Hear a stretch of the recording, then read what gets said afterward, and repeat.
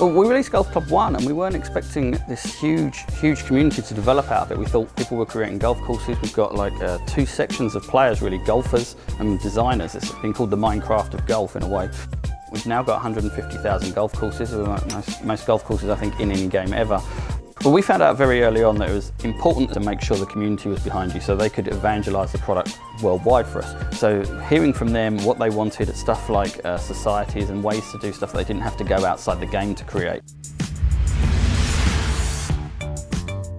I think the concept for societies has always been there in the back of our minds ever since Golf Club 1, but the catalyst for that has really been the community. A lot of people in the community went out and created their own websites to create their own sort of societies, and talking to the guys that ran them, it was a lot of hard work for them. They shouldn't have to be doing stuff outside the game. So talking to them, we said, okay, we can create societies in the game. These are golfing societies that you join, and not only can you join them, but you can run your own society where you're recruiting players, and as you earn money through winnings, you're able to upgrade your clubhouse, upgrade your society, and start to run bigger tournaments. On a core level, it's that feeling of immersion, being able to feel that your progression is going up and the whole game changes, not just your character, but the whole way the game looks as you play because of the clubhouses that you're in. So these clubhouses and societies make up the backbone of the Golf Club 2. One of the most requested things we had was career mode. People were very desperate to be able to hone their skills offline without everything being against their handicap and against other people. One of the most requested features for that was the ability to run your own seasons. So that is really the core focus of career mode this time around. So the idea is to constantly challenge yourself in the career mode by upping and upping the AI quality so you can earn more money and then go out and play online against your friends. Our game isn't about the power fantasy of upgrading your character and these RPG elements of making your character more powerful. It's more about highlighting the user's progress. It's more outlining the fact that you made that milestone yourself.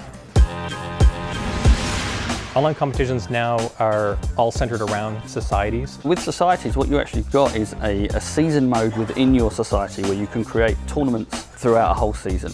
You can create majors within that, 5 majors a season, and then these actual people will turn up on the course. You'll see crowds, you'll see TV cameras. And what they are, they're online tournaments against anybody, and they're asynchronous. So you can actually compete against anybody at any time. So I can actually play 4 rounds on a Tuesday, and someone else can come and play if they're 4 rounds on a Thursday. Someone else might actually want to play it over a period of days. But then you can also play live with other people who are actually playing live and you want to. So it's a very robust system. On top of that, we also have society versus society. You can compete against other golf societies and put money on the line, and as you earn more money, you can upgrade your clubhouse and make your clubhouse more enticing for others to join.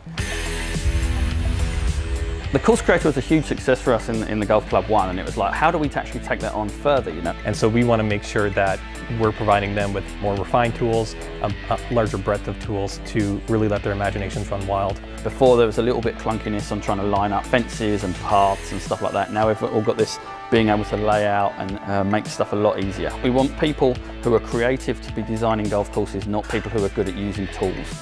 Now, one of the coolest things is that if players created something really cool in the Golf Club 1, all of that is backwards compatible. They can import that into the Golf Club 2, get the enhanced visuals that they get with the Golf Club 2, and also iterate on it with the new tools and new features to make it even better.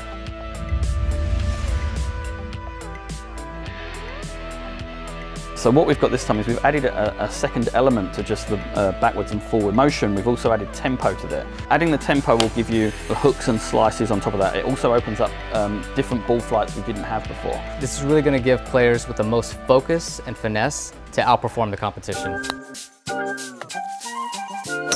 So the Golf Club 2 is going to be a huge leap forward for the genre. We're really excited. We hope you guys are too, and I'm really looking forward to see what our customers can actually make this time and blow our minds with.